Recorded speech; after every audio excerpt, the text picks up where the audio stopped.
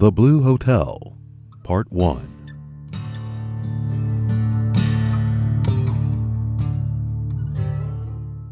The Palace Hotel at Fort Romper was painted a light blue, a color of blue found on the legs of a certain bird that makes it bright in any surroundings. The Palace Hotel then looked always loud and screaming in a way that made the bright winter scenes of Nebraska seem only a dull gray. It stood alone, and when the snow was falling, the town 200 yards away could not be seen. When a traveler came from the railroad station, he was obliged to pass the Palace Hotel before he came to the group of low houses which was Fort Romper. It was believed that no traveler could pass the Palace Hotel without looking at it. Pat Scully, the hotel owner, had proved himself a master at choosing paints. It is true that on clear days, when the long lines of trains swept through Fort Romper, passengers were surprised at the sight. Those that knew the brown reds and the dark greens of the eastern part of the country laughingly expressed shame, pity, shock. But to the citizens of this western town and to the people who stopped there, Pat Scully had performed a wonder. As if the displayed delights of such a blue hotel were not sufficiently inviting, Scully went every morning and evening to meet the trains that stopped at Romper. He would express greetings and welcome to anyone he might see hesitating.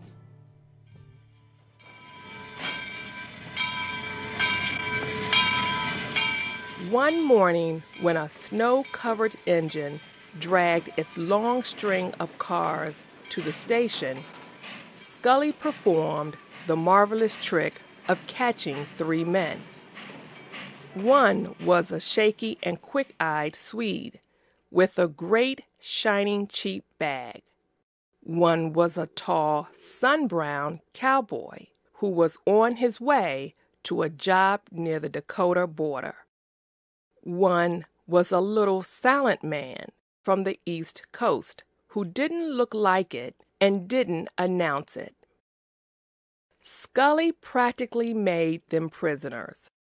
He was so quick and merry and kindly that each probably thought it would be cruel to try to escape. So they followed the eager little man.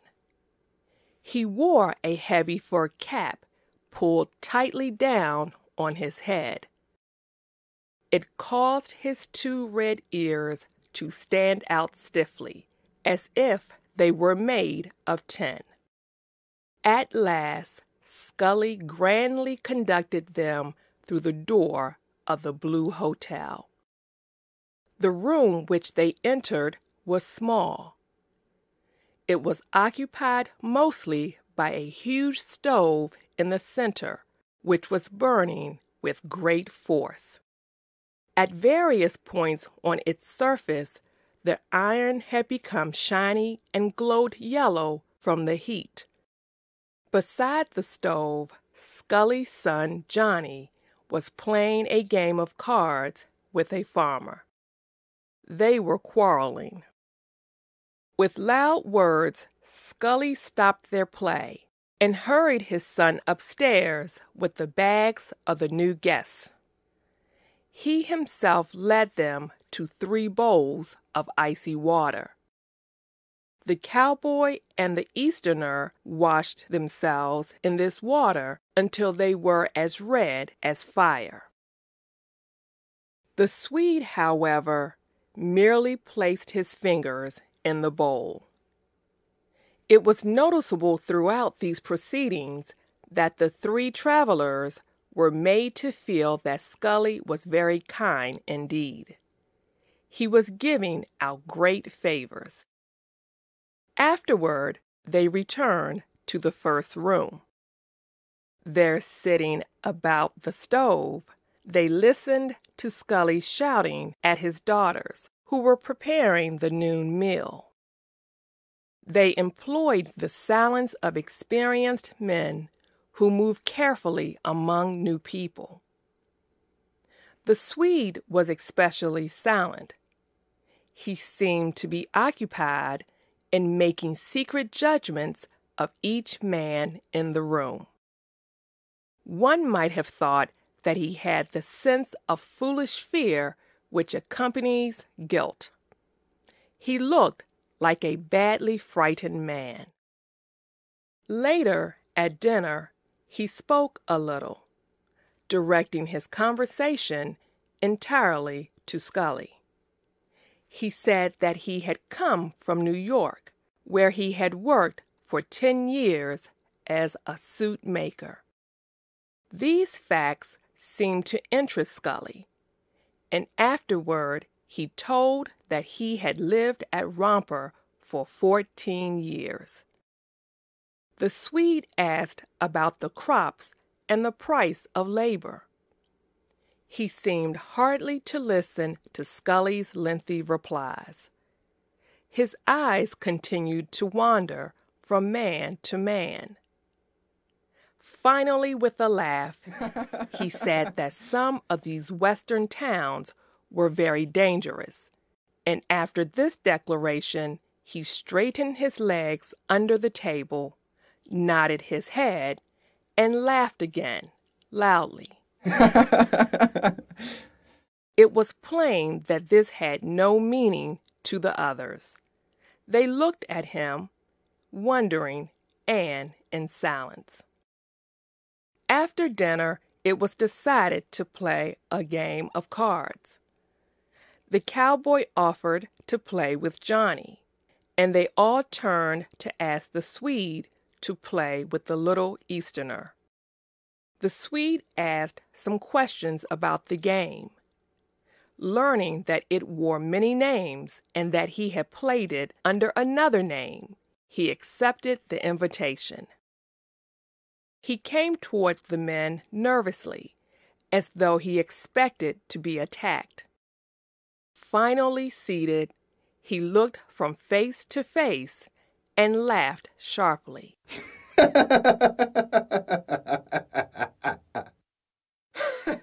This laugh was so strange that the Easterner looked up quickly.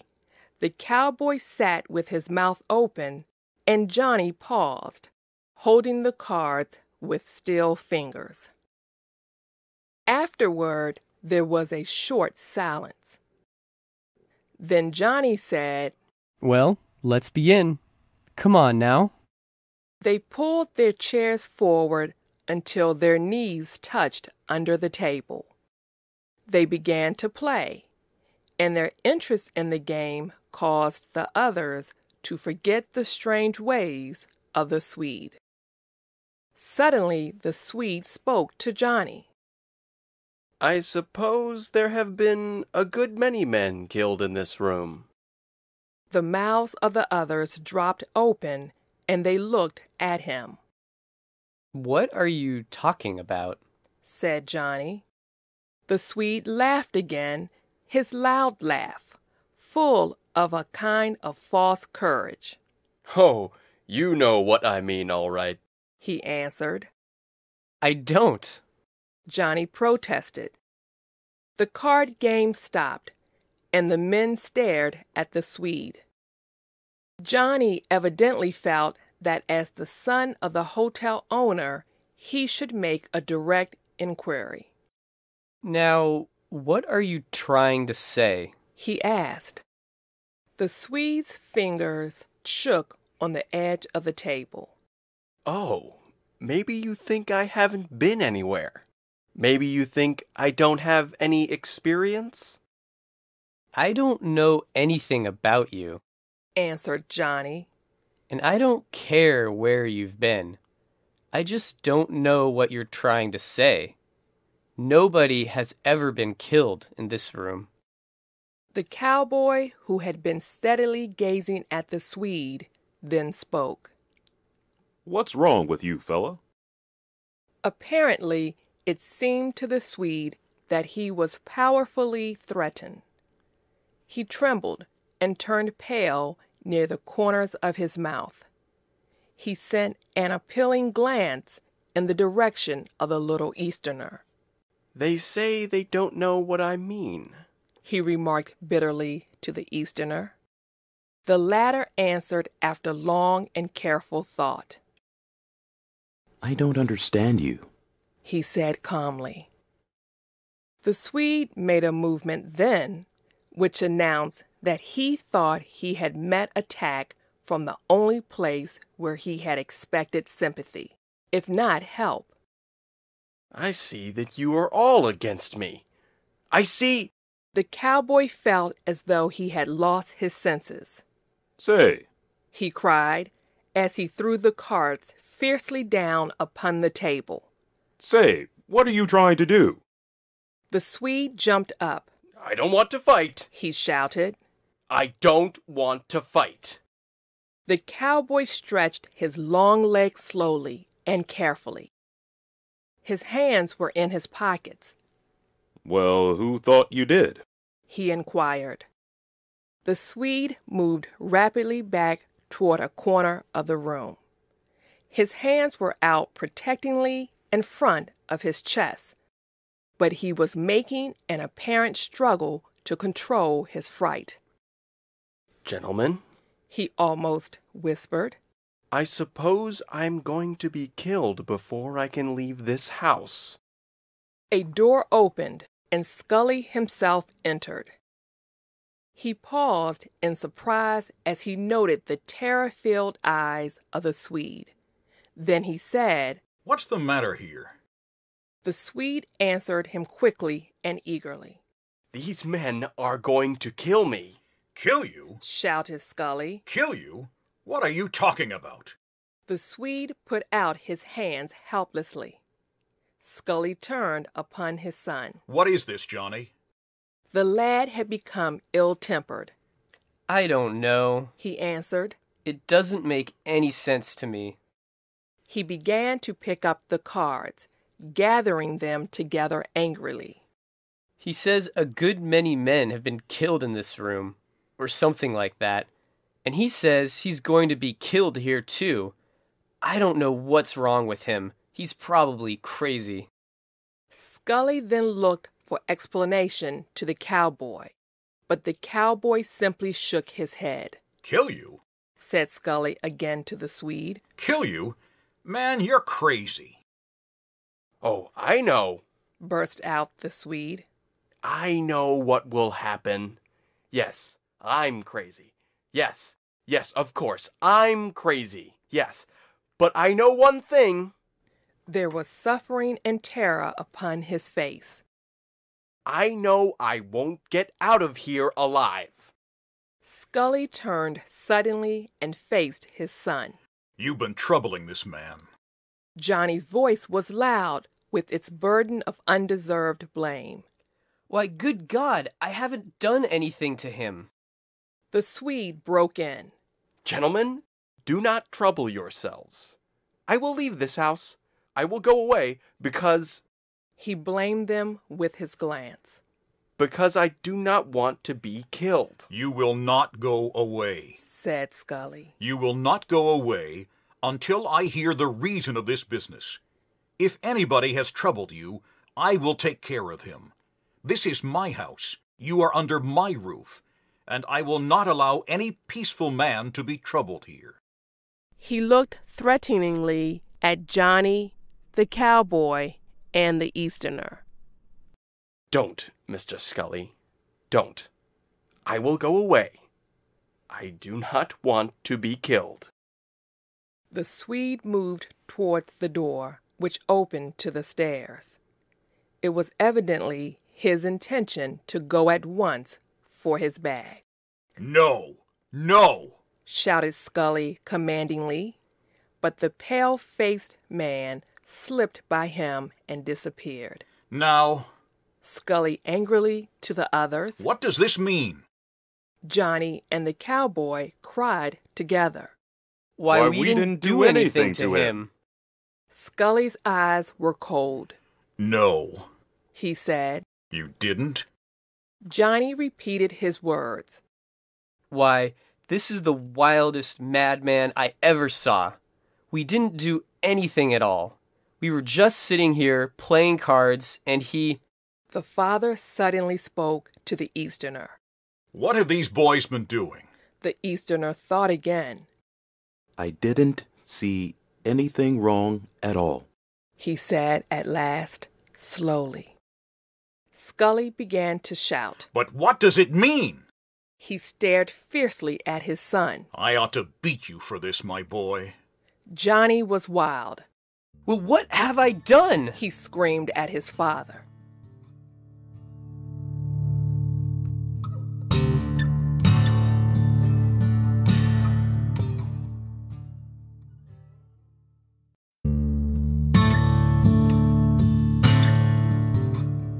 The Blue Hotel, Part 2.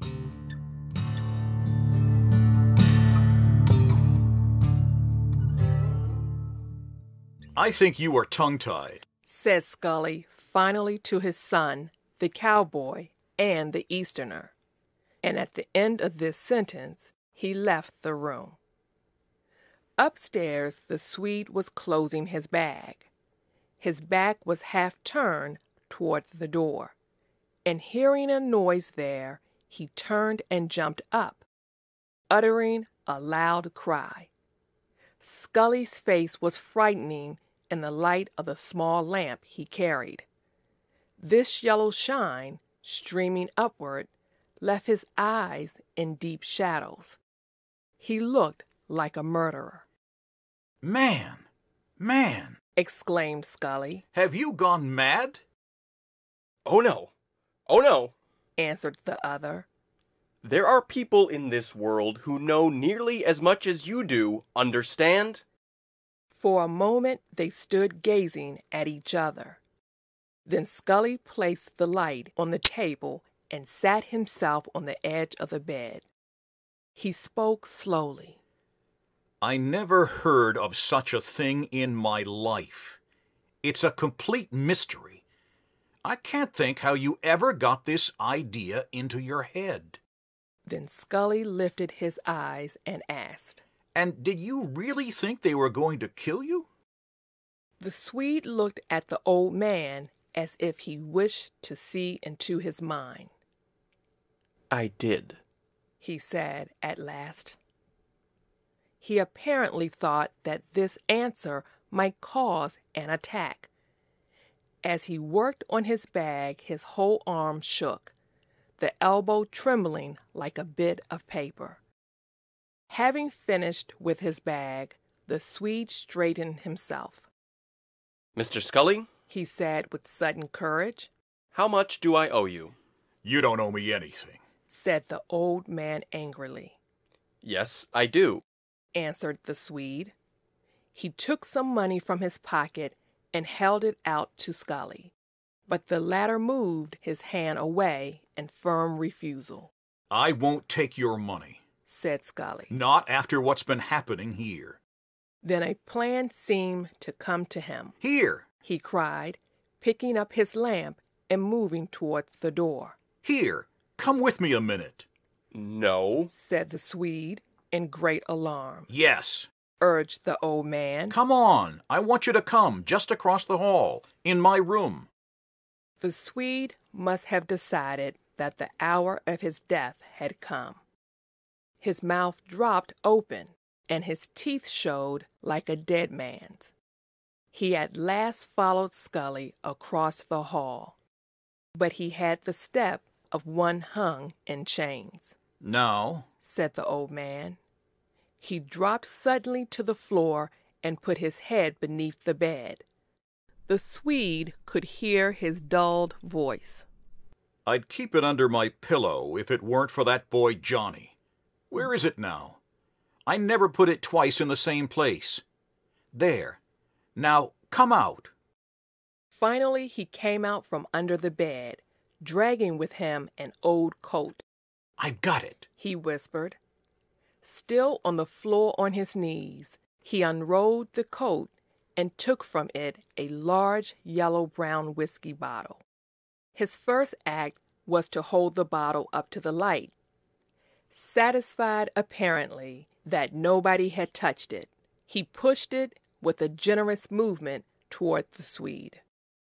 The weak-kneed Swede was about to eagerly grasp this element of strength, but he suddenly pulled his hand away and cast a look of terror upon Scully.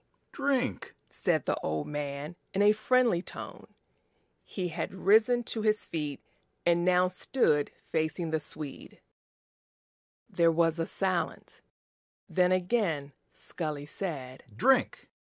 The Swede laughed wildly. Ha ha ha! He seized the bottle, put it to mouth, and as his lips curled foolishly around the opening and his throat worked, he kept his glance, burning with hate, upon the old man's face. After the departure of Scully, the three men, still at the table, sat for a long moment in surprised silence. Then Johnny said, That's the worst man I ever saw. Oh, I don't know. replied the Easterner. Well, what do you think makes him act that way? Asked the cowboy. He's frightened. The Easterner knocked his pipe against the stove. He's frightened right out of his senses. At what? Asked Johnny and the cowboy together. I don't know, but it seems to me this man has been reading cheap novels about the West, and he thinks he's in the middle of it. The shooting and killing and all.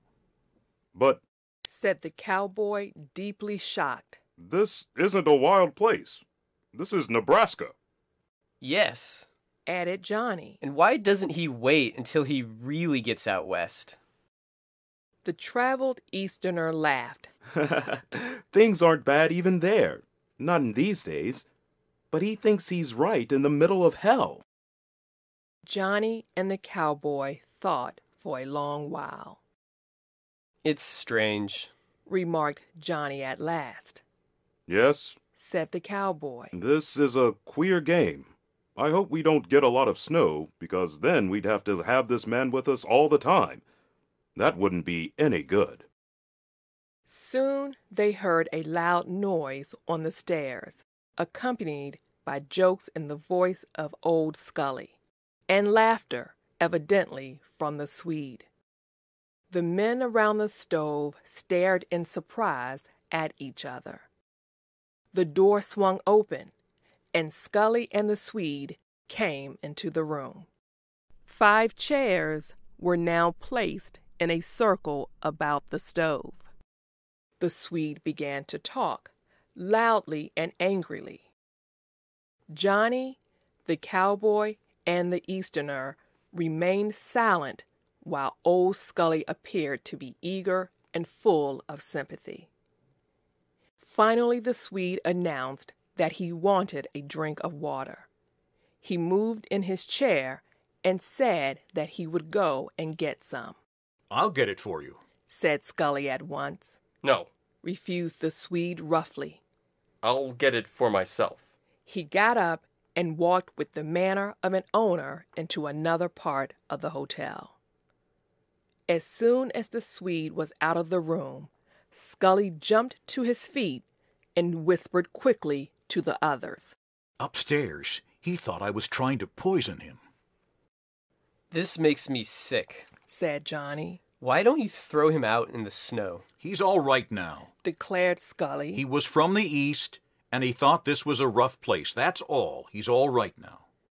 The cowboy looked with admiration upon the Easterner. You were right. He said. Well, Said Johnny to his father.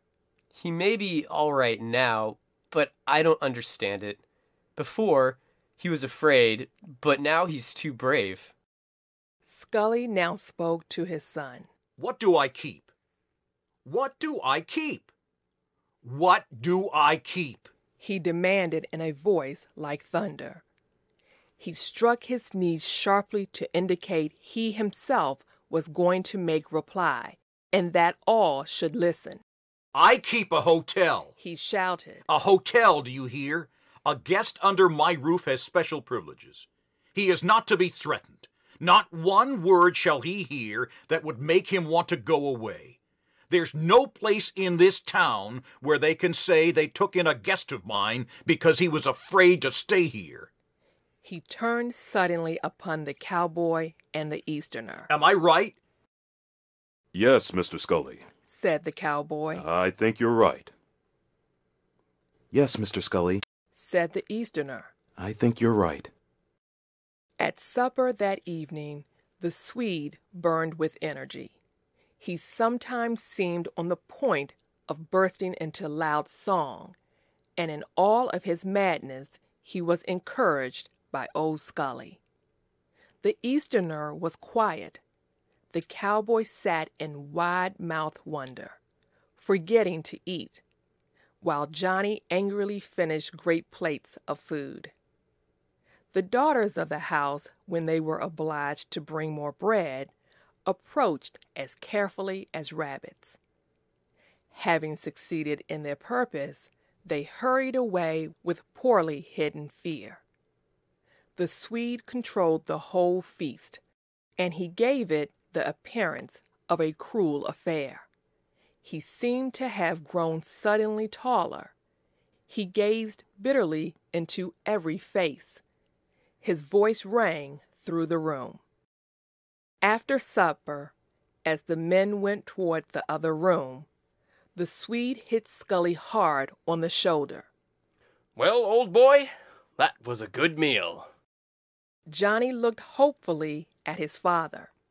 He knew that the old man's shoulder was still painful from an old hurt. And indeed, it appeared for a moment as if Scully were going to flame out in anger about it.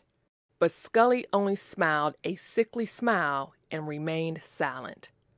The others understood that he was admitting his responsibility for the Swede's new attitude. When they were gathered about the stove, the Swede insisted on another game of cards. In his voice there was always a great threat. The cowboy and the Easterner both agreed without interest to play. Scully said that he would soon have to go to meet the evening train, and so the Swede turned to Johnny. For a moment their glances crossed like swords, and then Johnny smiled and said, Yes, I'll play. They formed a square around the table. The Easterner and the Swede again played together. As the game continued, it was noticeable that the cowboy was not playing as noisily as before. Scully left to meet the train.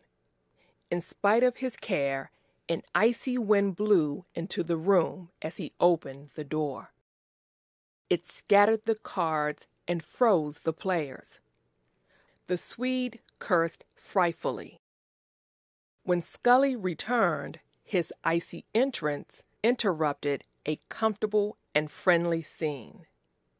The Swede cursed again, but soon they were once more giving attention to their game, their heads bent forward and their hands moving fast.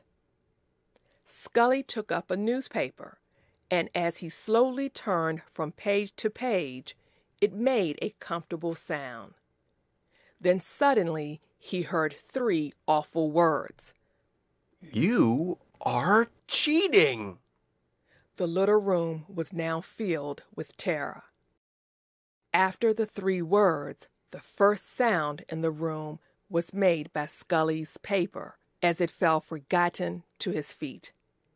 His eyeglasses had fallen from his nose, but by a grasp he had caught them.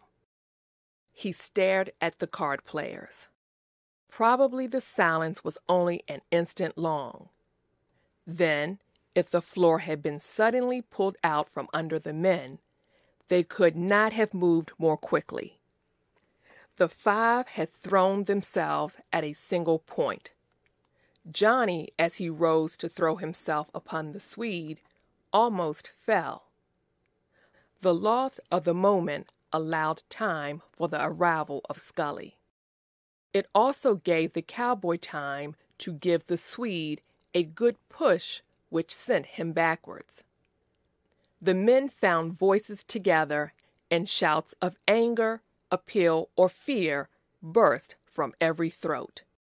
The cowboy pushed and pulled feverishly at the Swede, and the Easterner and Scully held wildly to Johnny. But through the smoky air, above the straining bodies of the peace compellers, the eyes of the enemies steadily warned each other. Scully's voice was loudest. Stop now! Stop, I say! Stop now! Johnny, as he struggled to break away from Scully and the Easterner, was crying. Well, he says I cheated. He says I cheated. I won't allow any man to say I cheated. If he says I cheated him, he's a... The cowboy was telling the Swede. Stop now, do you hear? The screams of the Swede never ceased. He did cheat. I saw him. I saw him. As for the Easterner, he was begging in a voice that was not heard. Wait a moment, can't you? Oh, wait a moment. What's the use of fighting over a game of cards? Wait a moment. In this noisy quarrel, no complete sentence was clear. Cheat. Stop! He says... These pieces cut the screaming and rang out sharply. It was remarkable that Scully, who undoubtedly made the most noise, was the least heard. Then suddenly there was a great stillness. It was as if each man had paused for breath. Although the room still filled with the anger of men, it could be seen there was no danger of immediate fighting. At once, Johnny pushed forward. Why did you say I cheated? Why did you say I cheated? I don't cheat, and I won't let any man say I do. The Swede said, I saw you. I saw you. Well, cried Johnny, I'll fight any man who says I cheat. No, you won't. said the cowboy. Not here. Johnny spoke to the Swede again. Did you say I cheated? The Swede showed his teeth. Yes. Then, said Johnny, we must fight. Yes. Fight. roared the Swede. He was like a mad devil. Yes. Fight. I'll show you what kind of a man I am. I'll show you who you want to fight. Maybe you think I can't fight. Maybe you think I can't. I'll show you, you criminal. Yes, you cheated. You cheated. You cheated. Well, let's start then, fella, said Johnny coolly. The cowboy turned in despair to Scully. What are you going to do now? A change had come over the old man. He now seemed all eagerness. His eyes glowed. We'll let them fight. He answered bravely. I can't watch this any longer. I've endured this cursed Swede till I'm sick. We'll let them fight.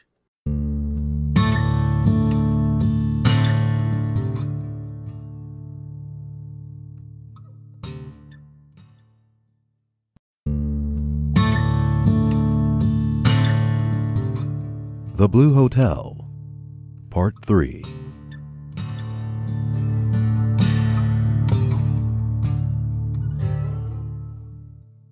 The men prepared to go out.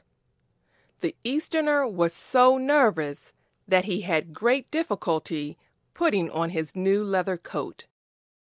As the cowboy pulled his fur cap down over his ears, his hands trembled. In fact, Johnny and Old Scully were the only ones who displayed no emotion. No words were spoken during these proceedings. Scully threw open the door. Instantly, a wild wind caused the flame of the lamp to struggle for its life. The men lowered their heads and pushed out into the cold.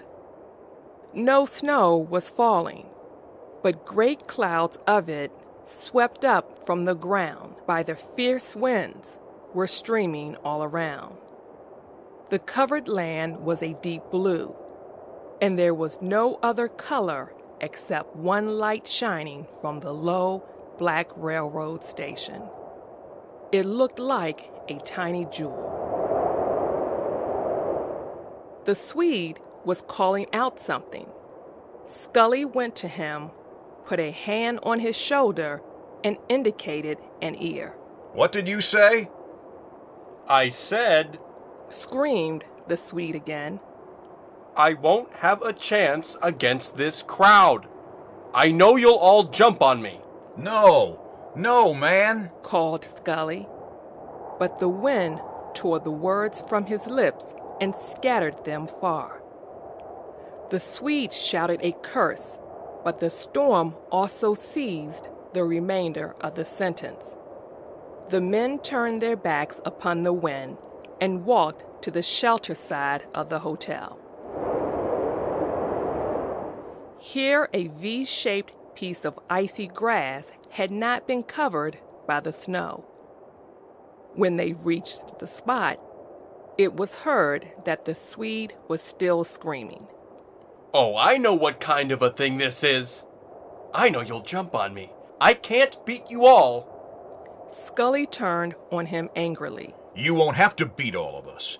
You'll have to beat my son Johnny. And the man that troubled you during that time will have to deal with me. The arrangements were quickly made. The two men faced each other, obeying the short commands of Scully. The Easterner was already cold, and he was jumping up and down. The cowboys stood rock-like. The fighters had not removed any clothing. Their hands were ready, and they eyed each other in a calm way that had the elements of fierce cruelty in it. Now, said Scully. The two leaped forward and struck together like oxen. There was heard the dull sound of blows and of a curse pressed out between the tight teeth of one.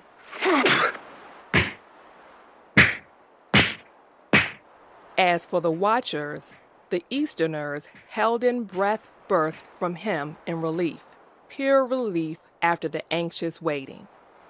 The cowboy leaped into the air with a scream.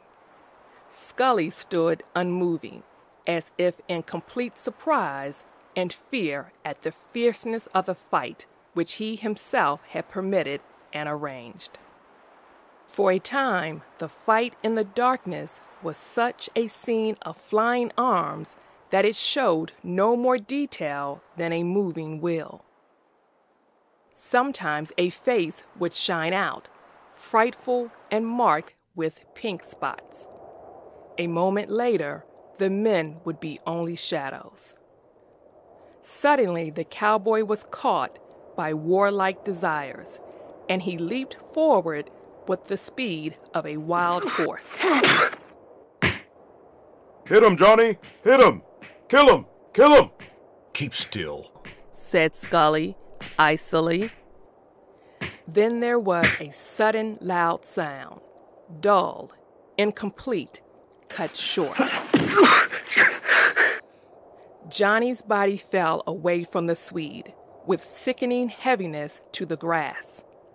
The cowboy hardly had time to prevent the mad Swede from throwing himself upon the fallen body. Scully was at his son's side.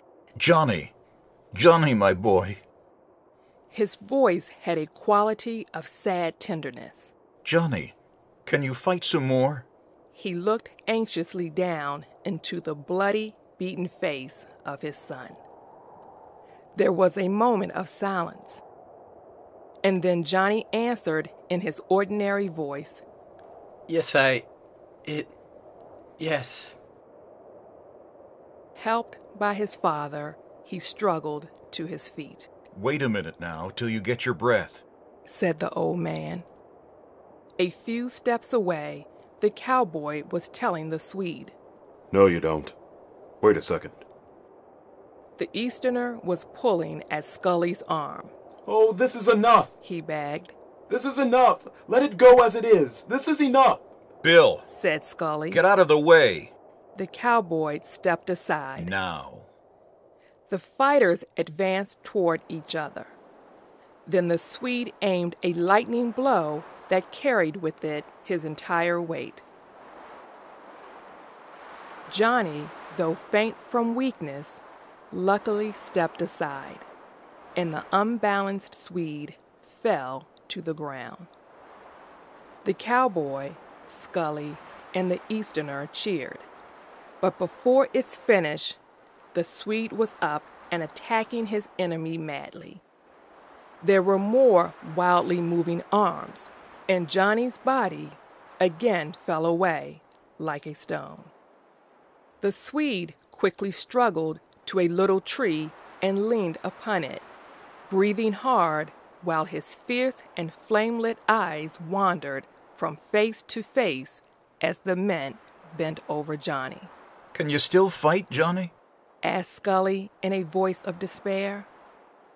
After a moment, the son answered. No, I can't fight anymore. Then, from shame and bodily ill, he began to weep, the tears pouring down through the blood on his face. He was too heavy for me. Scully straightened and spoke to the waiting figure. Stranger, He said calmly. we're finished. Then his voice changed into that deep and quiet tone which is the tone of the most simple and deadly announcements. Johnny is beaten. Without replying, the winner moved away to the door of the hotel. The others raised Johnny from the ground, and as soon as he was on his feet, he refused all attempts at help. When the group came around the corner, they were almost blinded by the blowing snow. It burned their faces like fire. The cowboy carried Johnny through the piles of snow to the door. Inside, they were greeted by a warm stove and women who took Johnny to the kitchen. The three others sat around the heat, and the sad quiet was broken only by the sounds overhead when the Swede moved about in his room. Soon they heard him on the stairs. He threw the door open and walked straight to the middle of the room. No one looked at him. Well, He said loudly to Scully. I suppose you'll tell me now how much I owe you. The old man, with a dull expression, remained calm. You don't owe me anything. Mr. Scully, Called the Swede again. how much do I owe you? He was dressed to go, and he had his bag in his hand. You don't owe me anything. Repeated Scully in the same unmoved way. I guess you're right. I guess the truth would be that you would owe me something. That's what I guess. He turned to the cowboy. Kill him! Kill him! Kill him! He repeated in the tone the cowboy had used. Then he laughed. But he might have been laughing at the dead. The three men did not move or speak, just stared with glassy eyes at the stove. The Swede opened the door and passed into the storm, giving one last glance at the still group.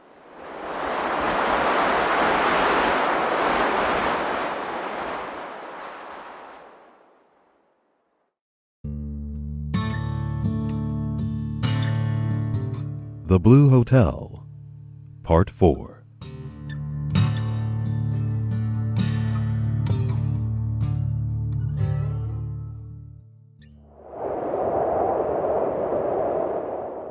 The Swede's face, fresh from Johnny's blows, felt more pleasure than pain in the wind and the whipping snow.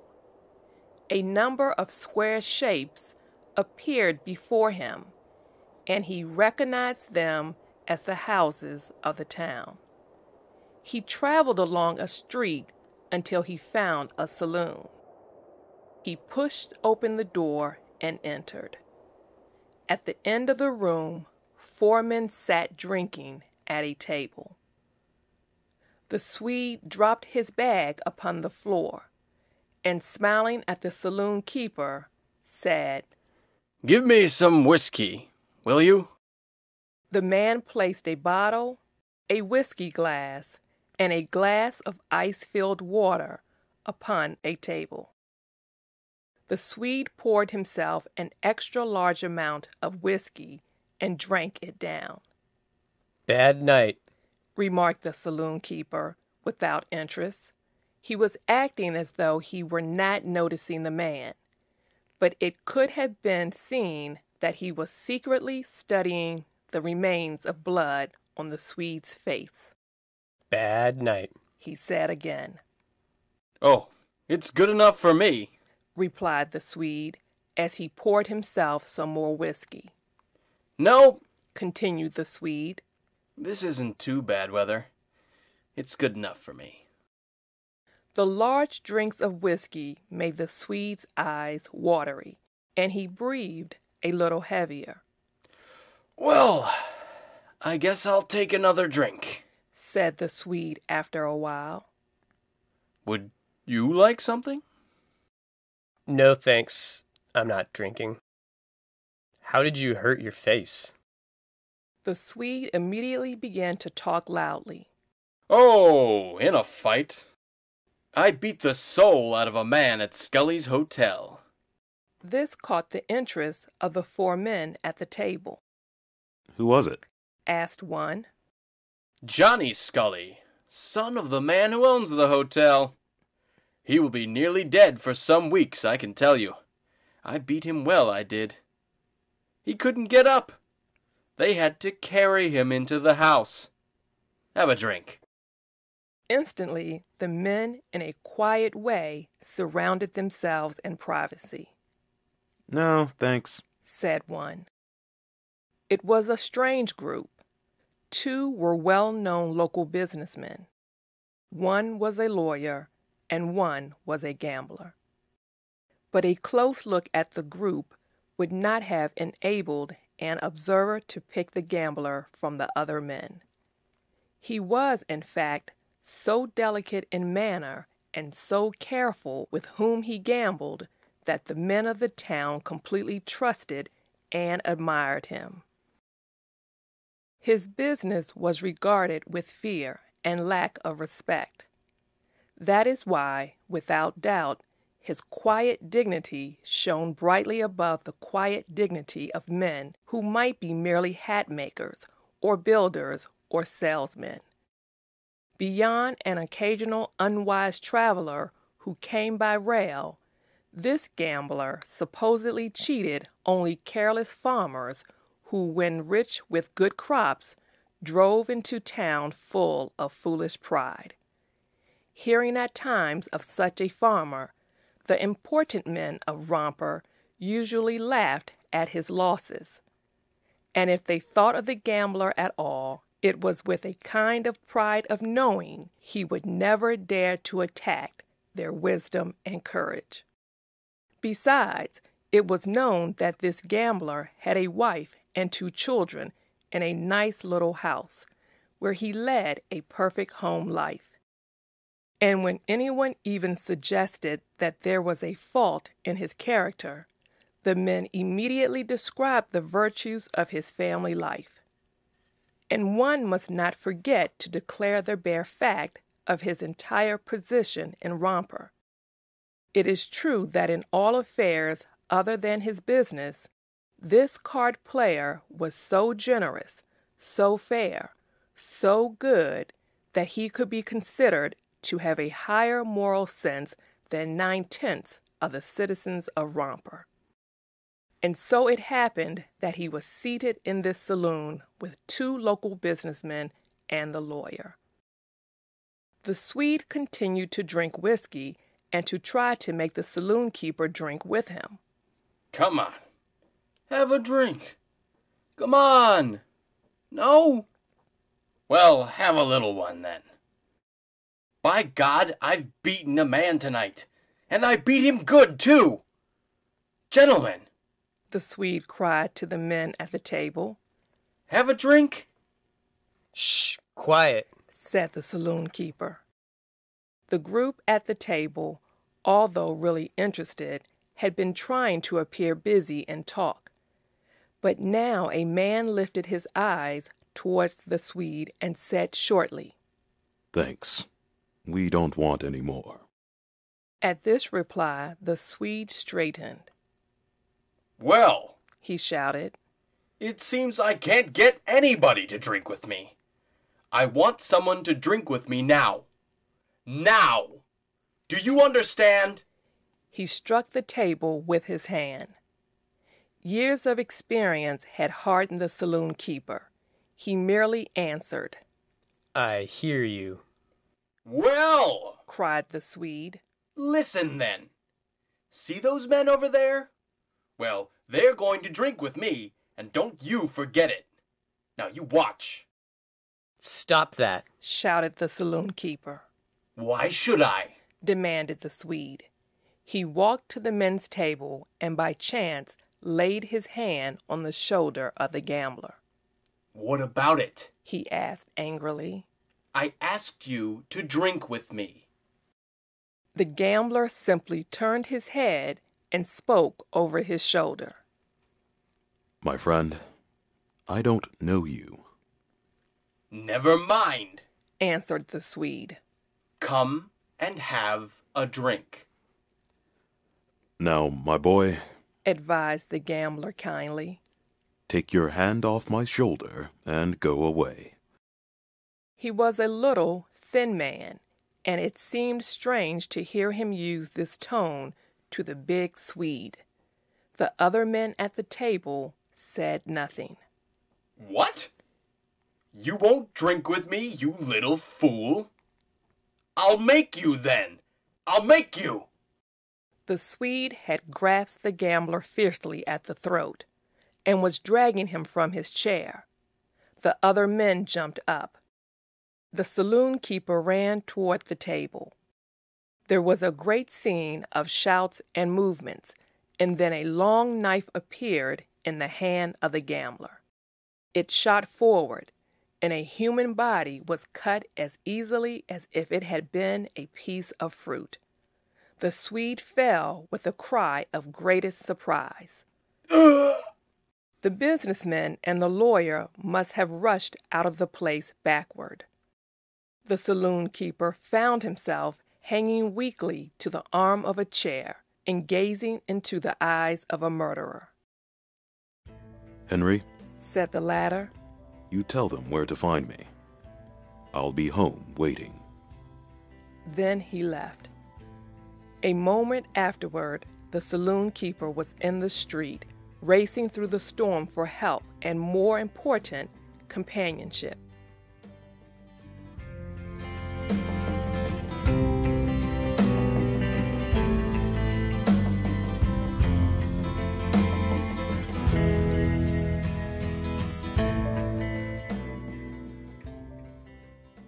Months later, the cowboy was cooking meat on the stove of a small cattle farm near the Dakota border when there was the sound of a horse stopping outside.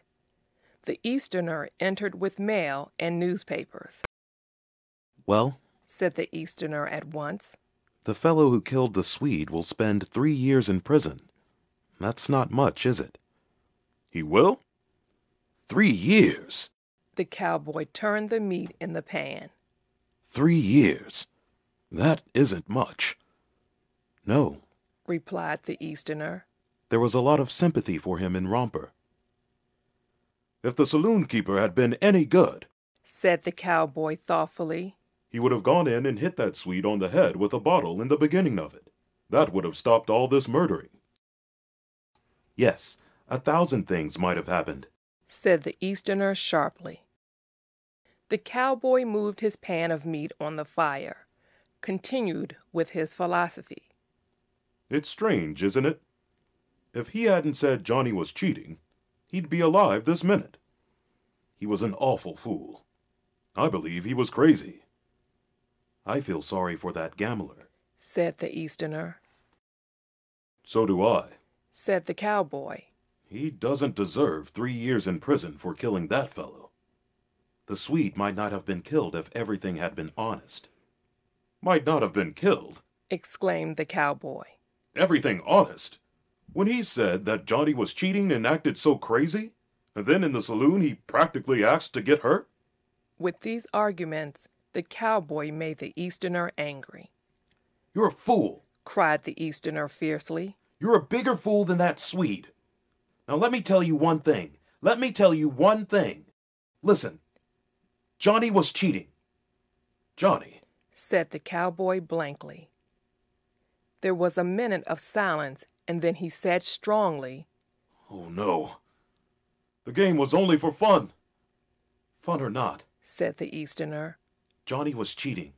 I saw him. I know it. I saw him. And I refused to stand up and be a man. I let the Swede fight alone, and you were simply jumping around the place and wanting to fight. And old Scully, too. We are all in it. This poor gambler just got pulled into it. Every sin is the result of shared effort. We, 5 of us, have shared in the murder of this Swede.